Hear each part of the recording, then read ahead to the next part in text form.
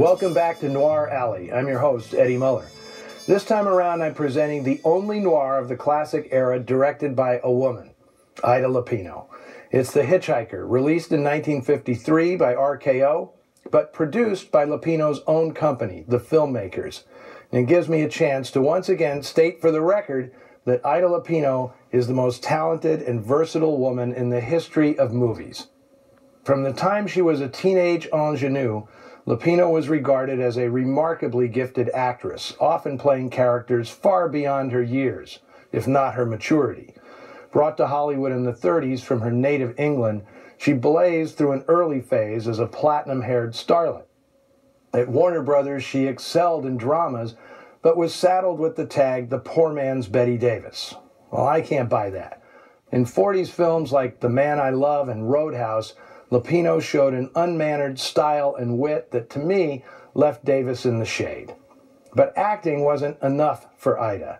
Inspired by the films of neo-realist directors such as Vittorio De Sica and Roberto Rossellini, Lupino embarked on a new career in the late 40s as an independent filmmaker.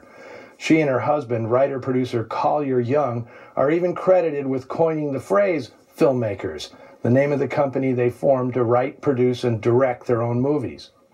Lupino tackled themes considered off-limits in Hollywood. Not Wanted was about an unwanted pregnancy. In Never Fear, a dancer suffers polio. And Outrage dared consider the plight of a rape victim. All provocative subjects handled in a compassionate, never sensational manner. And all those films featured female protagonists. Which brings us to today's film, The Hitchhiker, the only noir of the era without a single woman credited in the cast. Now, you talk about guts. It was hard enough for a woman in 1953 to helm a feature film in a business rife with ingrained sexism. To produce an acute depiction of aberrant male psychopathology wrapped into a suspenseful hostage thriller, well, that was ballsy to the max. The Hitchhiker is based on the true story of Billy Cook, an itinerant petty thief whose miserable life culminated in a month-long killing spree in 1950. At that time, interstate highways were a relatively new phenomenon, and hitchhiking was not uncommon. But it became distinctly less popular after Billy Cook started taking travelers hostage across the American Southwest, killing 6 of them. This movie is specifically based on the ordeal of James Burke and Forrest Damron, hunting buddies from Southern California who lived a waking nightmare after stopping to pick up Billy Cook on their way to Mexico. Well, not long after, Lupino was in Palm Springs accepting an award of some sort when she happened to meet Forrest Damron, who told her the tale of how they survived the ordeal. And convinced it would make a compelling film, Lupino then did another gutsy thing. She visited Billy Cook in San Quentin, where the convicted murderer was now on death row. Since her intention was to recreate a factual account of Cook's last ride, she wanted him to sign a release allowing her to use his name.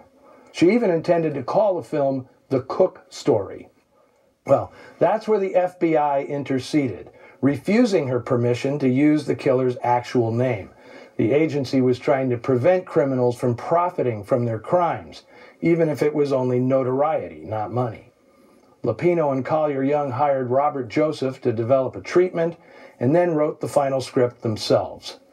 Even though the names were changed, Lupino and Young managed to sneak in many factual details, most importantly, a facial deformity that prevented one of Cook's eyes from closing, which becomes essential to the plot and one of the more memorable aspects of the film.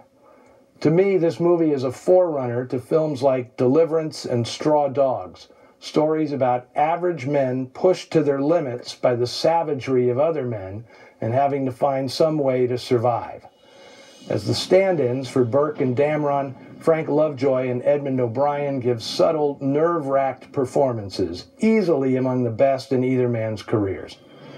But the story is dominated by the malevolent and manipulative hitchhiker. And keep driving.